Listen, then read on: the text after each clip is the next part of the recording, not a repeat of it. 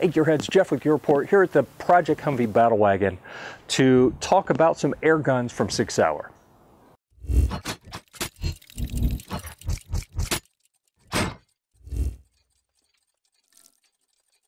So if you're new to the channel, here at Gear-Report we do a few things. It's all outdoor based. So we got the Project Humvee Battle Wagon. If you like surplus Humvees and custom modifications and off-road vehicles, stick around. We got a lot of content already out and coming on that. We got a ton of real firearms.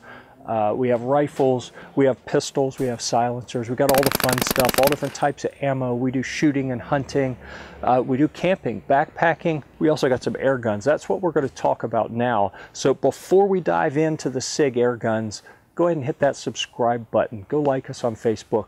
You'll be glad you did, I promise. So when SIG Sauer asked if we'd like to review some air guns, I thought, well, you know, we do real firearms. We don't do toy guns. And that's where it was kind of interesting hearing the reaction to that, because they don't really see these as toy guns. You know, my thought was, yeah, you can send them, I'll let the kids play with them. And they said, well, you know, as long as they're safe, that's okay. But these are really designed to mimic the real thing. So this is an MCX, this is a P226, and the weight, the feel, the location of the controls, how the controls work are set up to mimic the real thing as much as possible. And that's because these aren't designed for kids to go out and play with, but they can, as long as they're safe doing it. These are designed more for professionals and adults and people who have the real firearm to get some less expensive, less lethal training. So you can go out and practice a police department, for example. Maybe they practice clearing buildings in a shooting range that's set up for that, and they can use real firearms. They can shoot real bullets, but if something goes sideways, real people get hurt real bad. So maybe they want to use the pellet guns instead. It's going to be a whole lot less costly because you're feeding this pellets, and in this case 90-gram CO2 cartridges, 12-gram CO2 cartridges here. Each of these, by the way, shoot the .177 pellets. And it's interesting that SIG told me they were thinking they were going to come out with the 22 caliber pellets also, but these have been selling so well that they have really just stuck with full production on the .177. And you know, they may or may not bring out the 22 caliber pellets at some point. So high points here, things you need to know: how they work, the controls like your safety and your trigger, and the cycling of the slide on the pistol, the ejection of the magazine. Those are all going to be very similar to on the real weapon. So here's your slide release, just like on the real 226. So when you put your mag in, you know, that's how you drop it. Works just like the real thing. You can see we're in single action here, and that's a 4-pound trigger pull. We have a 7-pound pull to get there though. So just like the real deal, you can practice that. Your sight picture is going to be the same. The weight of each of these is about the same as the real thing. When you have a live CO2 cartridge in here and you fire, it's actually moving the slide a bit as well, so you get a little bit of that recoil feel. What's different, the magazines, here you see, let me set this down, this has a little wheel that holds 8 pellets. So you shoot your 8 pellets, you eject it, flip it over. There's another wheel that you load 8 pellets in. That's how this one works.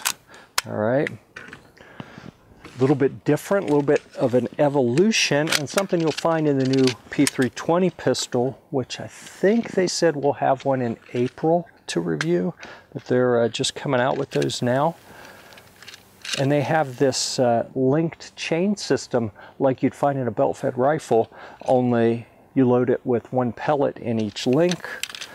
I believe this holds 30. I don't recall how much the P320 holds, but so now your magazine's full, ready. If you're out at the range, you have multiple magazines, you shoot one, you know, drop it, load a new one, and you can simulate mag changes that way as well. You've got a operating charge handle, operating mag release, your bolt holdback catch, it's there, so the tactile feel is going to be the same. It doesn't actually function. Your safety works the same. Trigger here is going to be a 7-pound trigger pull, again to mimic what the real MCX has. SIG has a couple options. You can get these with iron sights. You can get it with a red dot. This is the 1 to 4 by 24 SIG optic. You can get it I believe you can get it without anything. I'm not positive on that. I'll put some links in the description where you can see all the different options that are available. So go check that out if you're curious about that. Forward assist, I mean, the buttons here doesn't actually work, but so you can see they've made a real effort to make it as lifelike as possible. Let me know what questions you have about these. I can tell you the one I hear most often is, yeah, that's nice, but what does it cost? For the SIG P226 air pistol, these are an MSRP of about $110.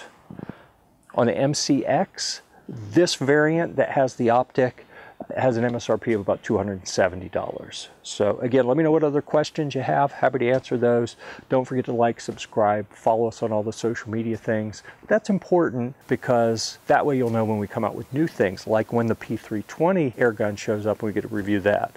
We'll see you at the range.